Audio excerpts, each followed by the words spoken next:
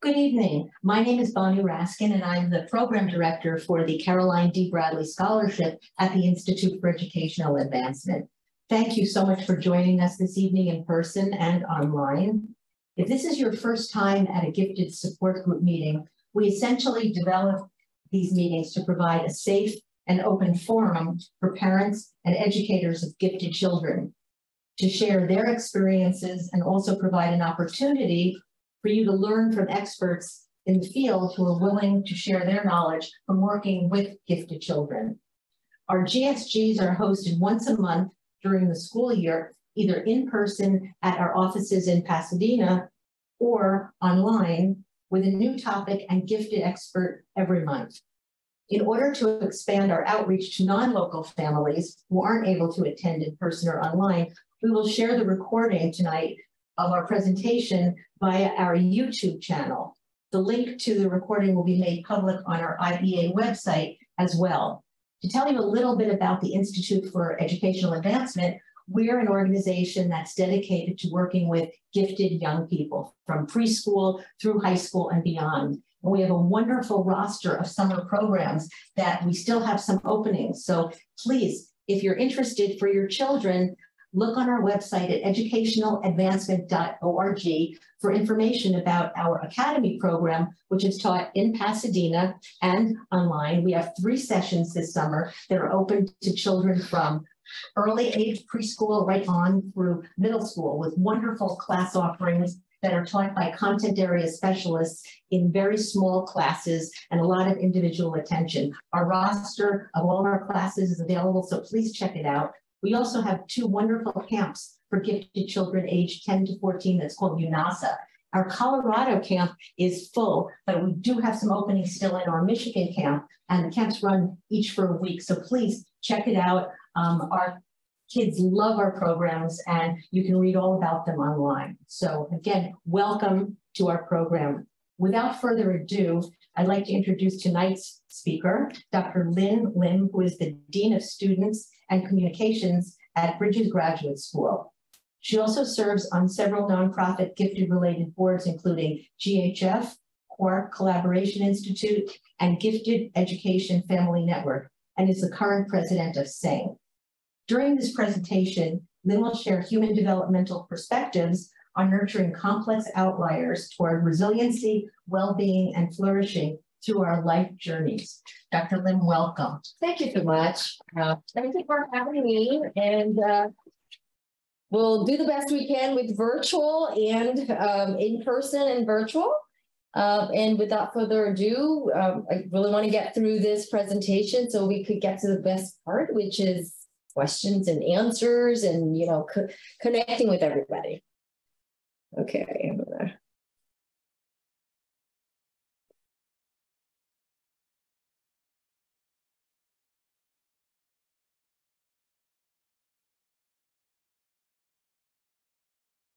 An animal school, a tale of gifts. Once upon a time, the school was formed for animals to learn skills needed in our future world.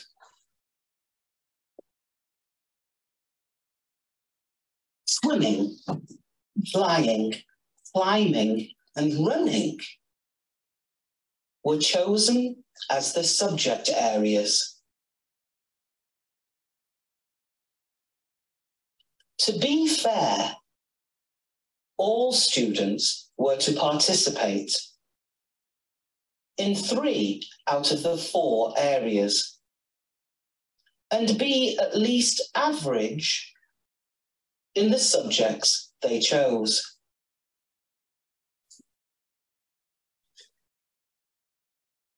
Gariel was an excellent swimmer, an average runner, and a very poor climber. Gariel had to stop working on swim moves, which Gariel enjoyed doing,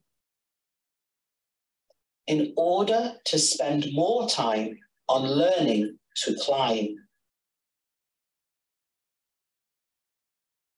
At the end of the school year, Gariel managed to get average grades, as it was the goal at school.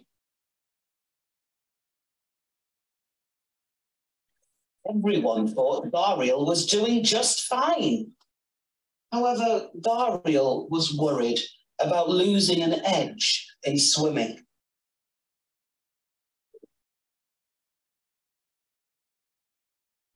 Sugar Glider Possum was excellent at flying, leaping and gliding from treetops.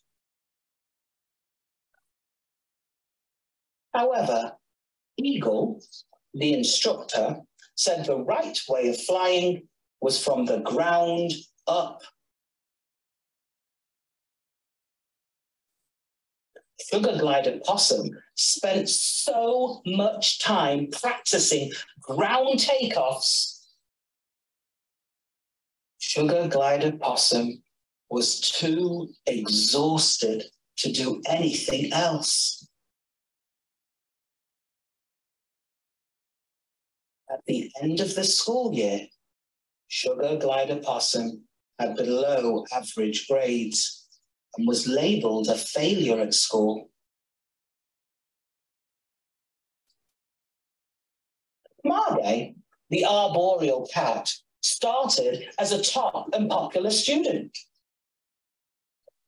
Other animals welcomed Margay, as Margay looked like the leopards already at school. Margay soon became bored with classes, but still enjoyed the company of other students. Margay was labelled a troublemaker for having a different way to complete tasks and having different interests from the leopards.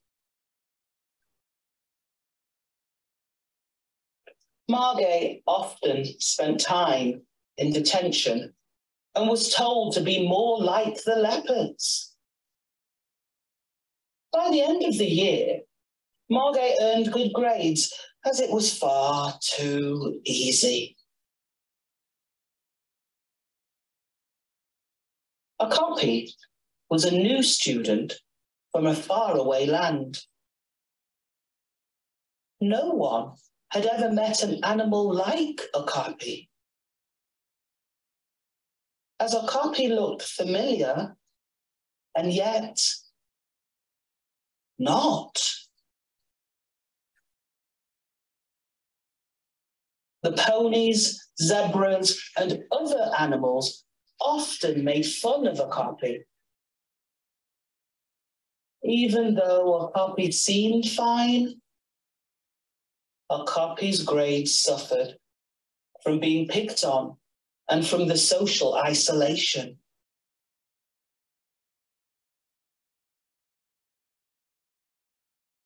The peacock mantis shrimp, who lived in the water, running, climbing, swimming, and flying, were all the same. Peacock mantis shrimp's great passion was boxing. But the subject was not taught at the animal school. Peacock mantis shrimp dropped out before the end of the year.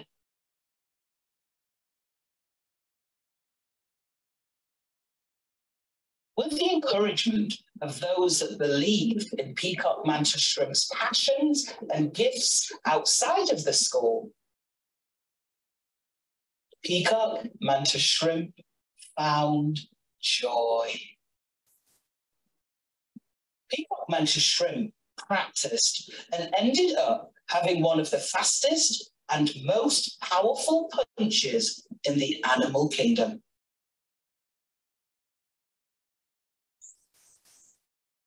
Bumblebee was the biggest problem of all. Bumblebee was an animal the school could not handle. What are we going to do with Bumblebee? Said the teachers and classmates.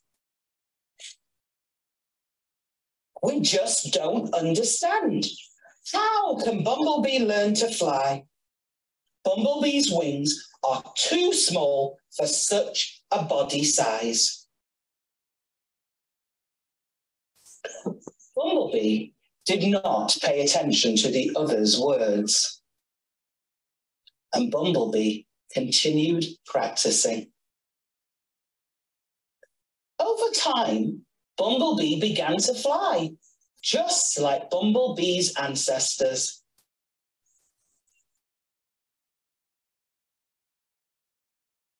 In the end, the school worked for some animals, but not for others.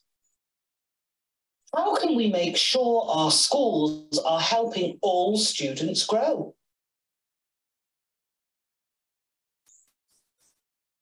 Our children are precious. Just like snowflakes, similar yet unique. Possessing different gifts, interests, and personalities.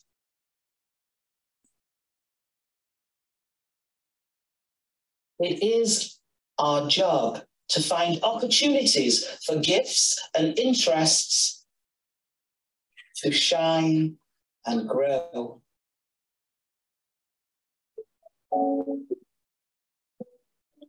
When we nurture diversity, strengths, and gifts, our children will be best prepared to flourish in a future world we have yet to encounter. Our seeds planted will help them to grow.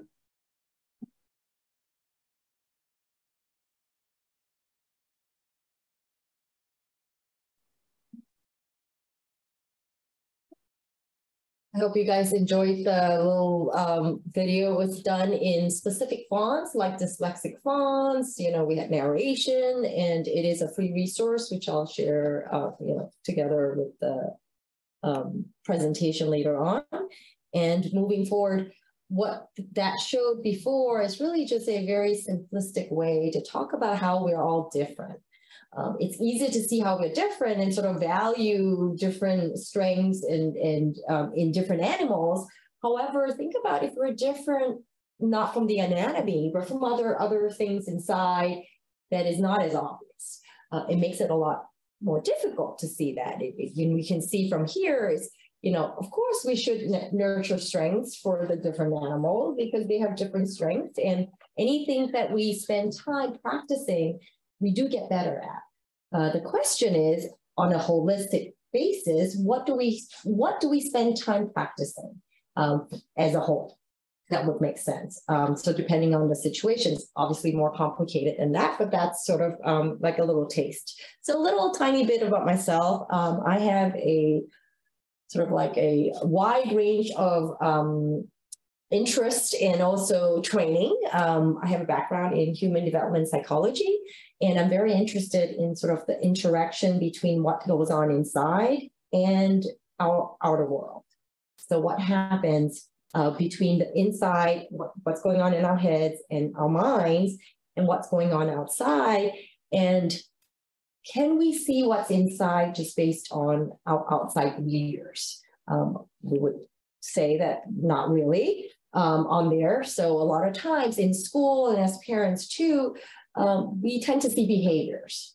And from the behaviors, we sort of infer what's going on inside, but they're not always the same.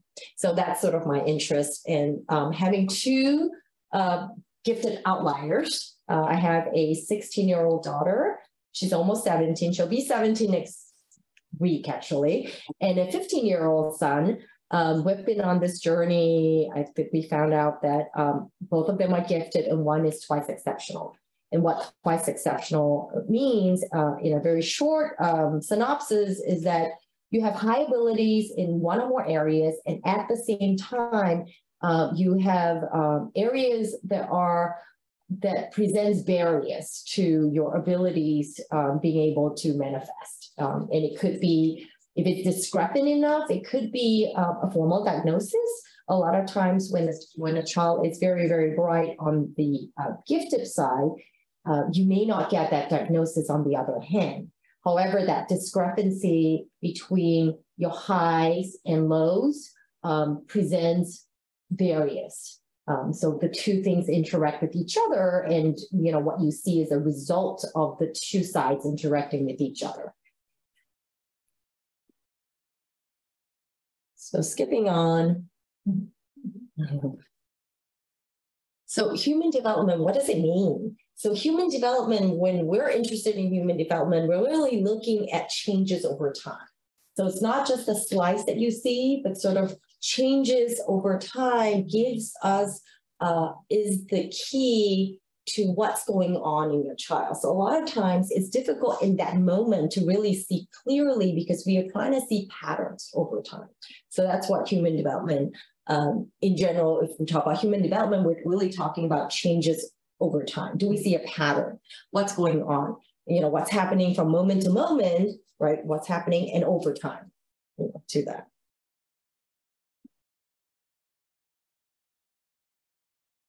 So human beings are complex systems. It may sound like it's basic, but that's a starting point. So my starting point is that human beings are complex systems. And what does that mean? Complex systems, if you think about it, would be something three-dimensional.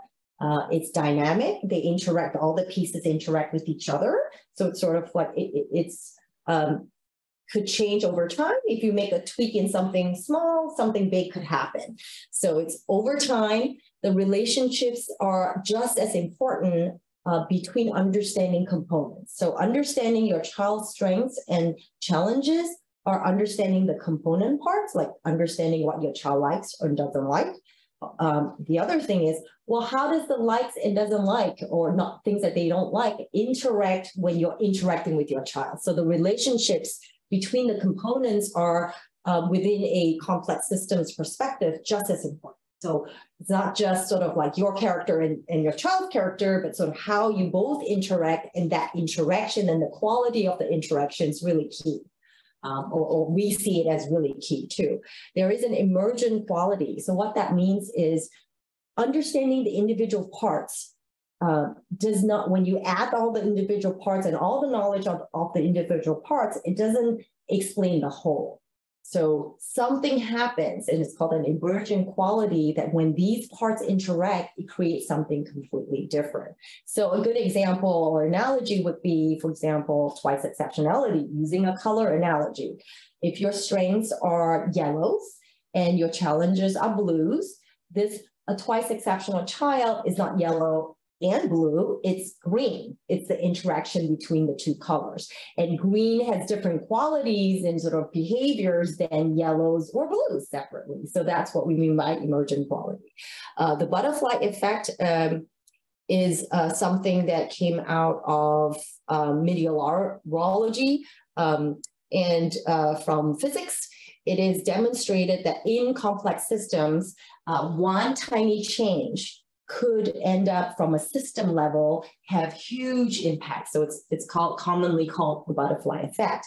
The good news is that the reverse is true too. So, on the other hand, you can always tweak something. So it's always an interaction between all the parts together. The other parts about, if we understand human beings and we buy into this idea that human beings are complex systems, is that it requires multi-stakeholder collaboration. We don't live just by ourselves. In your family unit, you have your different siblings. If you have children, how that interacts between siblings, between the parents and the child, it requires that whole system to interact with each other. So that's what that means. So this is our inner and outer world, a study that was done in 2007 where they did a study where they had a consensus by interdisciplinary experts in different domains as to, what's the connection between our inner and outer world. So these, it's a panel of distinguished scientists across disciplines, and it's called the National Commission on Social, Emotional, and Academic Development. So it's like a whole bunch of different scientists. They got together and they all agreed in general on these major domains of human development that our social, emotional, cognitive, linguistic, and academic pieces are deeply intertwined together with the contextual and our experiences, and that impacts our behavior and our brains. So all of those are interconnected. So what that means is that any part that you tweak impacts all the other pieces too. So that really is a powerful idea. Sometimes we feel like we're stuck in this academic, or our focus is in, certain pieces of it. And you may be in a situation that there's nothing much you could do about that, but there are all these other areas you could tweak. And within a complex dynamic system, that could create changes throughout the rest of the pieces that you currently may not be able to have any control over. So with this idea then, and this way of thinking about who we are and how we operate, intelligence is not equal to giftedness, which if you define giftedness as a state of being, and it's also not the same, they're not equal to gifted behavior, which tends to be an output-based type of definition of giftedness. So there are many different, many, we know, different definitions in thinking about giftedness. No experts agree on, they're just different definitions. So knowing what definition are we operating from gives us an idea of, how to approach things, or how we might want to approach things. So complex outliers. Who are complex outliers? And why would we call them complex outliers? So if you use a standard IQ chart, outliers would be the ones outside. Complex outliers would include, for example, the profoundly gifted, which is at least, the definitions vary, but it's at least 3 standard deviations away. So if you have a child that has an IQ of, let's say she's 11, she has an IQ of 174, that means her chronological age would be 11, her mental age could be like an average 20-and-a-half-year-old person. If you have a child like that, think about it, she's physically 11, but she's able to think like an average 20-year-old. That's an asynchrony, sort of like the spikiness of it.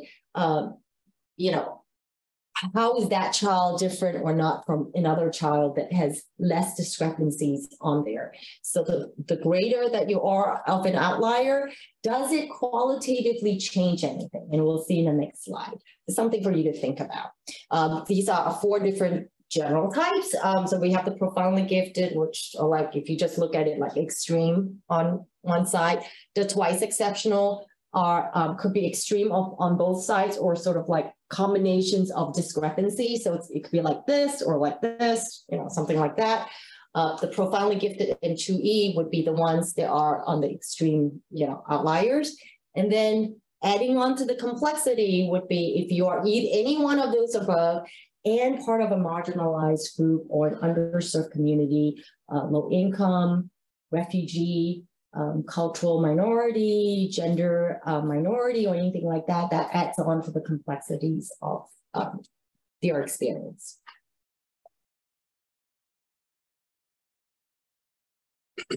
So using that color pairing, which I had used before as a way to describe, right? Green is sort of different from yellow and blue.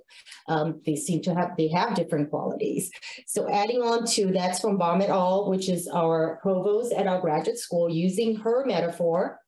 What I did is I added on to, that's a complex dynamics kind of application of this basic idea that all of us, all humans have variabilities in our abilities. And when you have the variabilities in areas that we feel are, we have strengths in, areas we feel like we have more challenges in. A lot of times these are relative. And in when it becomes an extreme, more discrepant cases, that's when you have those labels, like the profoundly gifted, the twice exceptional, and stuff like that. What happens with that is that in itself interacts with what's going on in our environment, and also what's going on with ourselves, the psychophysiology of ourselves as we're growing and aging. There are certain sort of things that happen in our brain and our bodies. All of those interact all the time. And what we see is this variability as behaviors that we can see on the outside. So if you think about it, that same behavior on the outside could be caused by a lot of different things, different combinations of different things going on inside that we may or may not be able to see. So the analogy I have would be, well, if you are ice, water, and steam, they are the same things. They're made of the same ingredients. However, are they the same quality, or are they different? Like when they're in state of ice, water, and steam, they don't behave the same way. So is giftedness something like that? Something to think about. And if we do understand giftedness as being different states of water, and even though you're made up of the same ingredients, something is different about that. So this is what I prescribe to when we talk about giftedness. So this is another visual. So remember we did the color pairing. I did a few different experiments using primary colors. And the point is, if you look at them, they're different shades of the different proportions. And that is an analogy for very different behaviors that you see as a result. So if you see the different shades under very different conditions, you could see a very different child depending on what's going on. And all those adds on to the complexities. And that's for younger parents. That's a good, we call it the color lab. So that's like a good conversation to talk about what areas are your strengths that they feel are their strengths. You might have different ideas. So the color lab would be an activity if you have younger kids to start the conversation on, how we're all different. We have different areas we feel more comfortable about. Maybe we have different areas that we feel like, that's like my strength areas or not. And it's a fun way to kind of talk about differences in a kind of more safe way, with the children. And it's always fun. So here's another one where when people talk about strengths and challenges too, it's not an absolute thing. So strengths and challenges, depending on the situation, a specific diagnosis or trait could be an advantage or it could be a disadvantage. It really depends on what it is. So for example, if somebody says that you are, you're too careful, or like you're perfectionistic. Think about it. If you are having a neurosurgery, would you want your doctor to be like pretty much perfectionistic? But perhaps that's not very adaptive if it's just like everyday life, because you may not even get out of the house because you're trying to be like, make everything look perfect. So again, a lot of what we consider as strengths and challenges are really contextual. So we want to think about it a little bit more broadly to that. So the next perspective really has you thinking that, our mind, body, brain, and the relational pieces of things, and the contextual, which is our environmental, like what's going on, are important factors that impact the outcome, whatever it is that we're seeing at the moment. So this is an educational, affective, and behavioral profile using a twice exceptional child as an example. These are some behaviors you might see for twice exceptional child. And what happens with this is the output, the behaviors that you see. And as we interact within this sort of complex dynamic systems, you may see a child that educationally presents as their challenges greater than their gifts. So I use the yellow or the blue to show that that child who is gifted may come across in the classroom or perform in a way that doesn't show any gifts, challenges more than the gifts. Or depending on what's going on, even though you see the same outward behavior, another child could, or even the same child, depending on what classes it is and stuff, could, you don't see the gifts. They cancel each other out. And then in another case, you could, those are the different possible states where you could see the gifts compensating the challenges. So overall, you kind of see a bright child, and it could be a bright child that maybe isn't living up, that's not able to perform to his or her abilities for a twice exceptional child, because they are compensating for the challenges on there. So the dynamic part of it is this profile, what the same child could be in any of this profile between different contexts or throughout the day, depending on what subjects, depending on what's going on there. So when we are assessing a child and looking at a child, when we look at a child under different conditions and over time, we get a better picture as to what's going on with this child. So if you see a child that is has performance inconsistencies, or this child is like completely different behavior and performance within different classroom settings and different subjects, that tells us that it's possible that something is going on that is preventing this child from being able to be more consistent throughout, the different classes and environments. So what do we know about the brain, reasoning, and emotions? Neuroscience is telling us, has evidence that when information comes from the outside into our minds, it gets processed in two ways. One way is called the low road, or the or system one. Different people call them different things, but it's processed in two different routes at the same time. The faster route goes through the emotional parts of our brain. And then there's the high road, or system two, that gets processed through the frontal lobe, which is where our rational thinking, executive functioning, and all the higher level thinking goes through. So what that tells us is that all of us, every one of us, our children and ourselves, are really emotional creatures that think. So understanding that emotions color what we see and do and think all the time, because the very first thing that happens is it gets processed here first, then it gets further processed further down. And what happens after that is that the frontal lobe may then come back and give additional information to regulate the emotional response.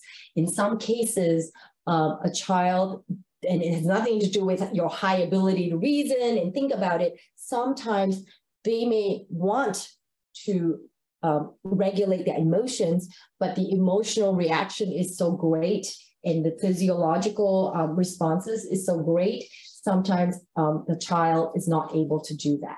And it's not a matter of the child not wanting to, so it's not a will, it's often a skill because they don't know how to yet to do that. And that's a very different way to look at our children, especially when they're acting out or sort of like, not doing things you want. If you look at it as, something is going on to prevent them, anyone who can do well will want to do well. And if they're not doing well, let's look to see what's getting in the way of this child to do well. That's a very different perspective that we're already bringing to the table on that.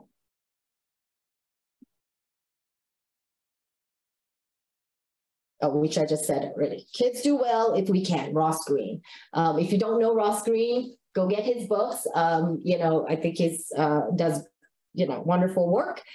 He writes in a very accessible way. So Ross Green, kids do well if we can, which is, could be like an assumption, but I think that's a good assumption to go with, instead of like, oh, they're doing it on purpose. No, they are not able, to do whatever it is in that moment in time.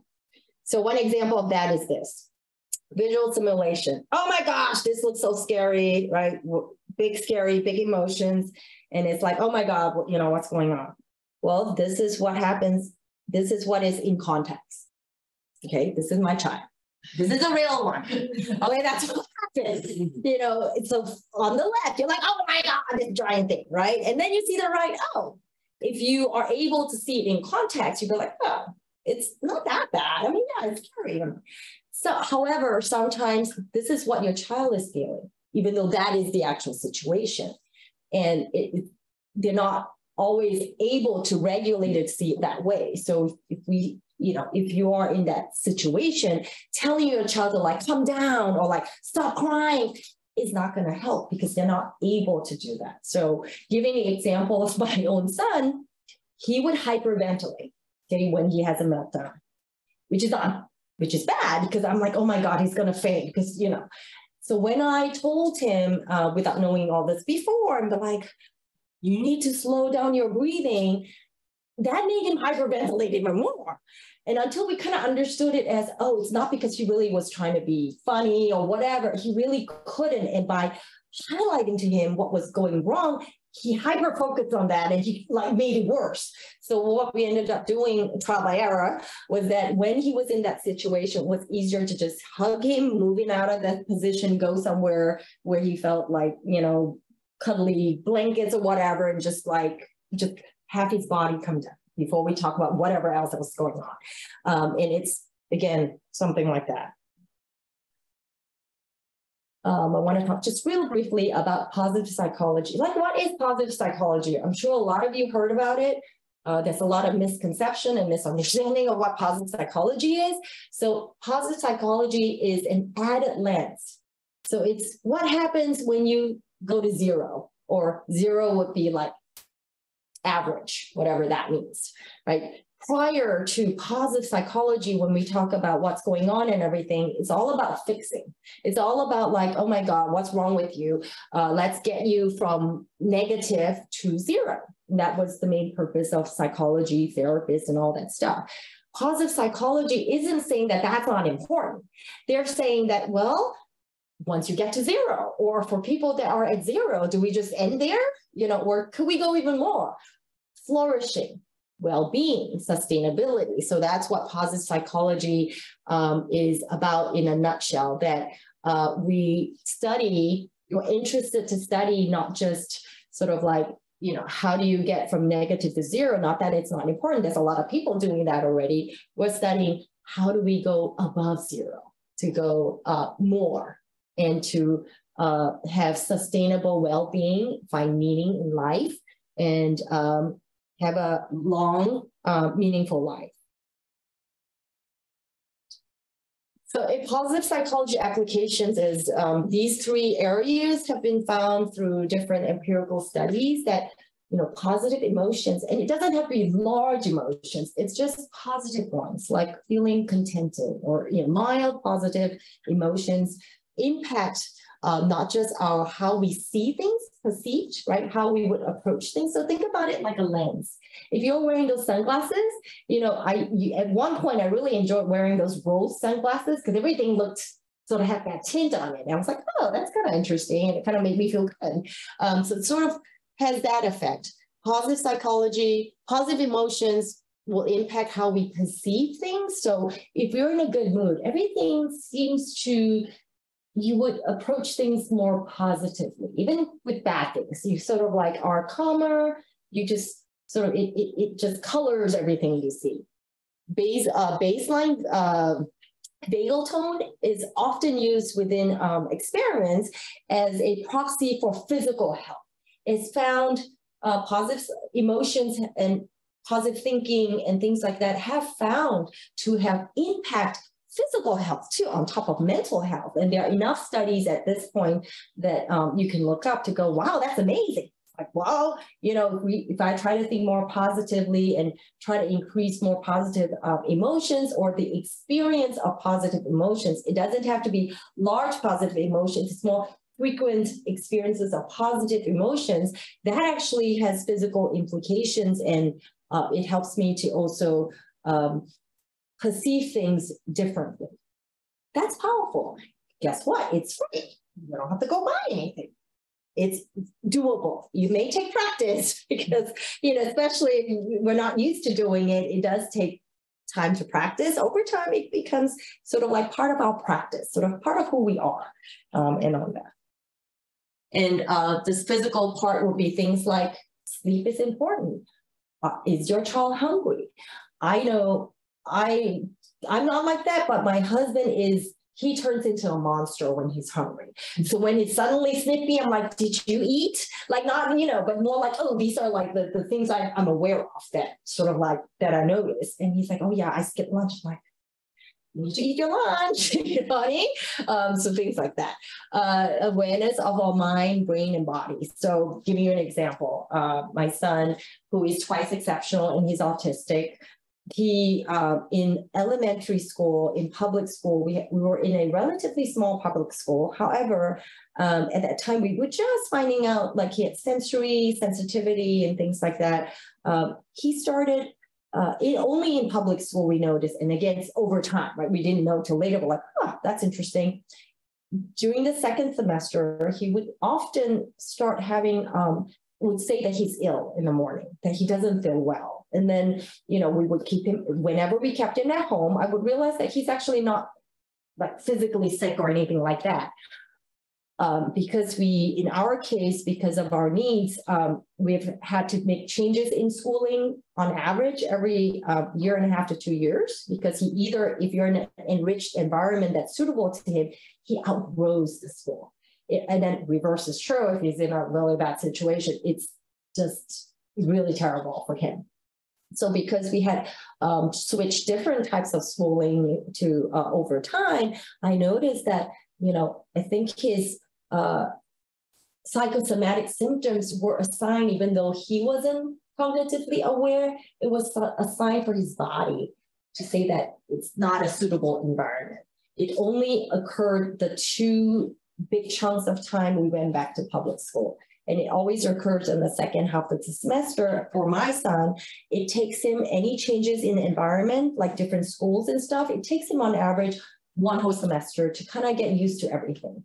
So it's sort of once he gets used to everything, then we start seeing other things manifest, whether it's great stuff or sort of like, something's going on type of thing.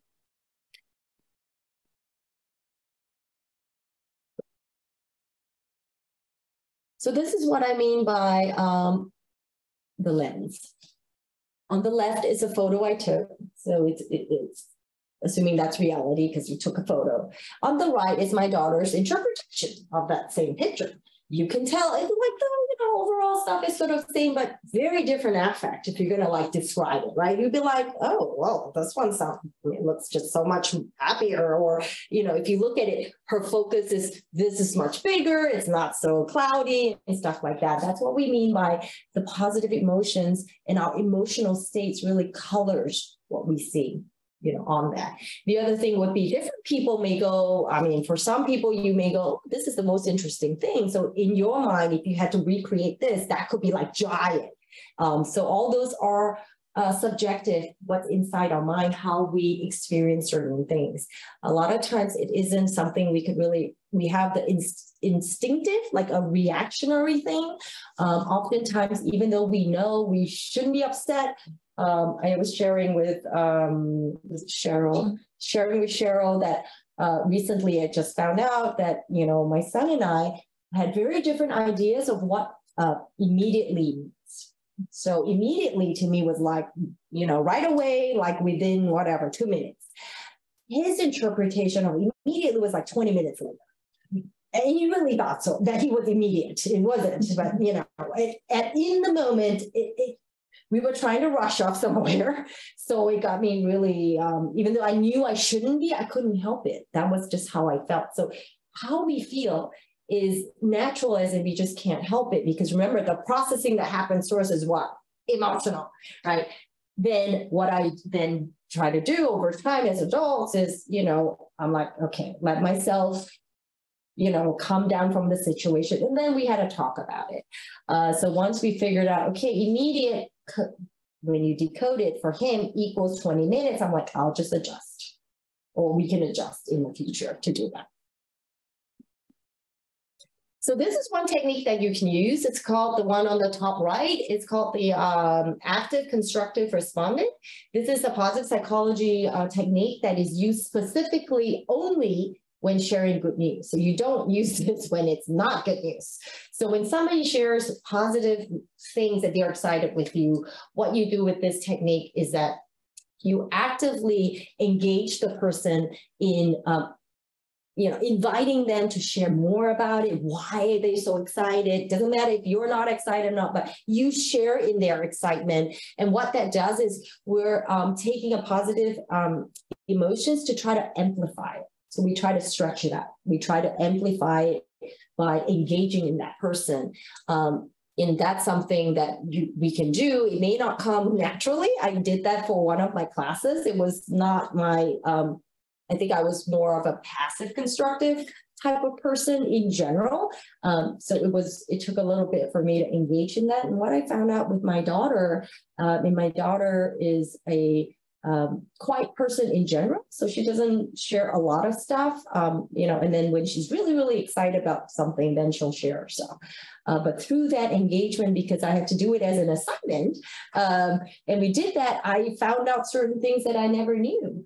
And it was perhaps subjective on my part, but I did feel like after the engaging in that, because she was my practice partner to practice this, that our quality, because my daughter is all the way in Virginia in college. So the only way we do is over the phone, right? And you can't force her to talk, because I'm like all the way far away.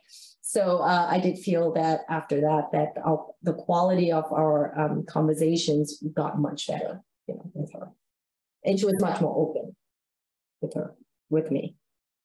So practical parenting applications, and then we can, the Q&A would be aware of the emotional state, not just yours and your child's, right? Sometimes it's you, sometimes your child, so it may not be the best time to talk about important things or kind of debrief what happened and all that.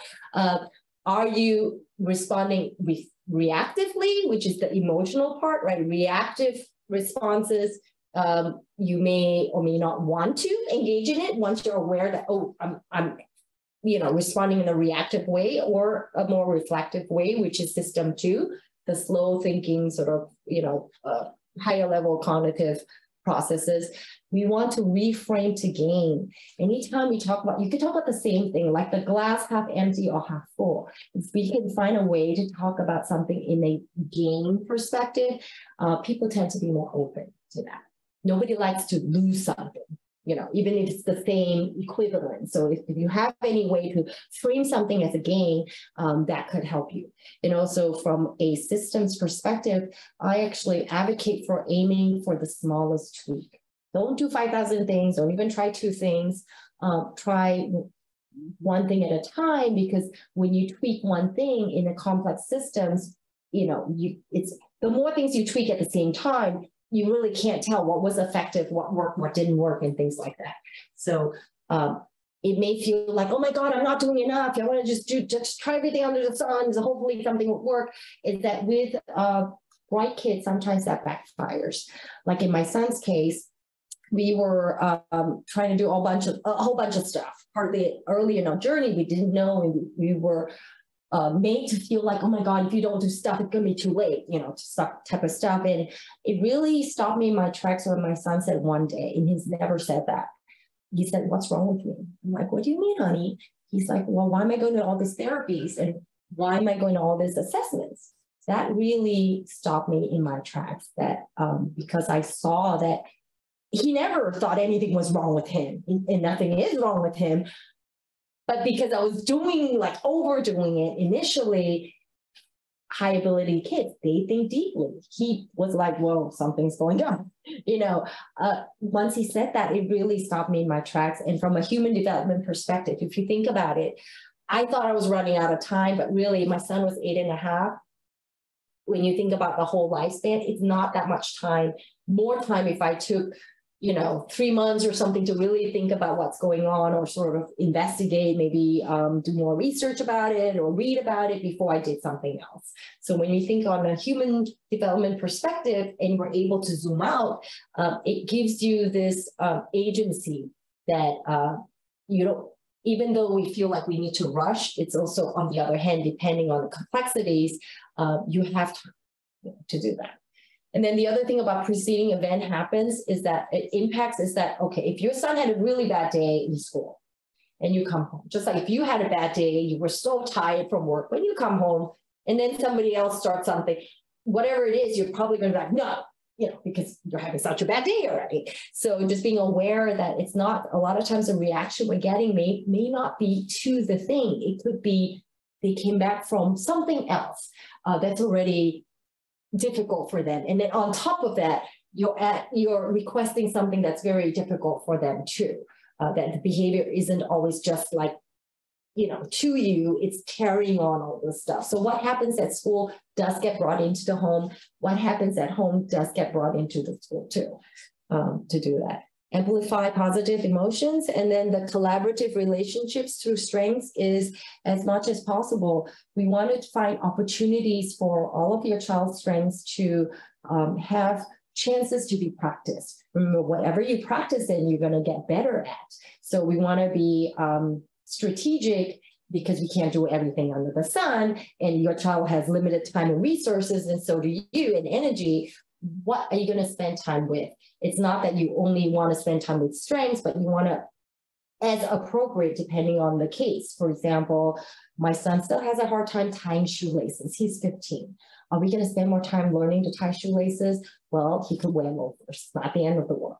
However, if it is a skill that can be addressed and makes a huge difference, it may make sense. It really depends. So there's no easy answer is, I guess, the bottom line to all of this.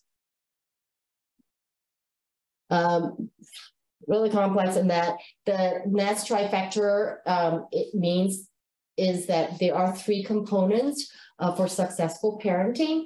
The 3, which is a triangle, if you look at it, it's a little abstract, but education, right? You need to know what are the different methods and reflect on what makes sense to you. There's no real right or wrong answer. Everyone's different. Our culture is different. Our family values are different, all this other stuff. However, the education piece will allow you more information to process, to figure out how do you apply it. How do you translate it to what works for your family or not? And you're in charge, and you have to make that difficult decision because you have the most information about your children. Support constellations means what? As a parent, parent support, peer groups to support you, especially when you have outliers, other parents who don't have similar experiences, they may not get what you're doing, even though they might be your best friend. They might be of best intention, because their child is very different, they may not understand all the things you're going through. So parent support, peer support for yourself is important, because we need to make sure that our cup is recharged so that we can be in a good position mentally and physically to support our children. So that includes things like self-care, things like that. We're not trying to be selfish, but if you're so tired, you're not going to be the best state of mind to help your children. So those are important. Mentorship, what does that mean? Mentorship would be for, in order to see the future, we can't know the future because we're not there. So mentorship could take the form of many forms of other parents that have gone on in your journey a little bit further along, and then we kind of pay it backwards. And so that's what mentorship means. Mentorship would also be another way to use mentorship would be also for your children who are outliers with very interesting interests that's kind of like not within the standard school curriculum. Mentors are the best ways, whether it's informal or formal. Museum docents, they love to talk to people who are passionate. My son is really interested in, in planes at this moment. The docent, and I don't know anything about him, though I want to be supportive. I just don't know enough. Those are mentors in a way. It doesn't have to be a long-term relationship or anything like that, but find people that can engage, because you do need enough content level to engage with a child who has really strong interest, like if you're too far off, even though you're, in the communication and interest, nothing quite happens there too. So it needs to be a certain range to do that. So a little plug for Sang we have today. This was tonight. It is recorded if you do want to go watch the seminars. Anything that says seminars are recorded. Typically we do one of the Tuesdays are the seminars, or we might have a Sang chat. Sang chats are not recorded because that's an opportunity for you to ask personal questions with an expert. We had like Gifted Development Center's Linda Silverman visiting, early in January. She is doing a professional development, and I would highly recommend for new parents, Gifted 101, and it is an APA, not that you need an APA accredited stuff, but it is for like licensed psychologists and all that deep dive into what is giftedness 101 with Linda Silverman. We have that. We have, a lot of other things too, like another seminars on well-being of advanced young learners. We have Sang Journal for any of you who want to read more academic type materials about, social emotional psychology type stuff. It is absolutely free. You could download online. On there, we support the journal so that we can bring it to you free. A lot of the academic journals are very costly, but you could do that for free. We have other things going on. Feel free to join us. We have a Sang annual conference coming up. We have Scott Barrett Kaufman, who's going to be our keynote, and Richard Cash and a bunch of other people, including some of EIA's UNASA people like Sheila Gallagher is supposed to be there. Chris Wells was going to be there, but now there's a conflict. But she is going to record a virtual recording for us. So we're super excited about this. So last but not least, I have my contact information here. I forgot what the QR codes for, something. But I do want to leave you with one of my favorite children's book. It says, "These are dark clouds," said the boy.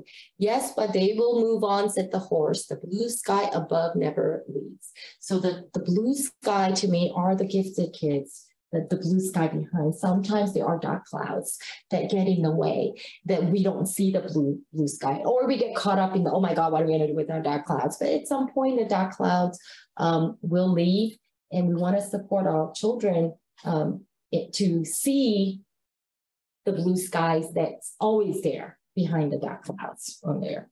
So I'm going to stop. I think that's all I have. I'm going to stop recording. I'm like, how do I do that? Great. Yeah. I'll stop. Oh, there we go. Thank you so much. I'm going to stop recording, but we can now have our Q&A section. Yeah. Feel free to ask any questions. It doesn't have to be about the presentation.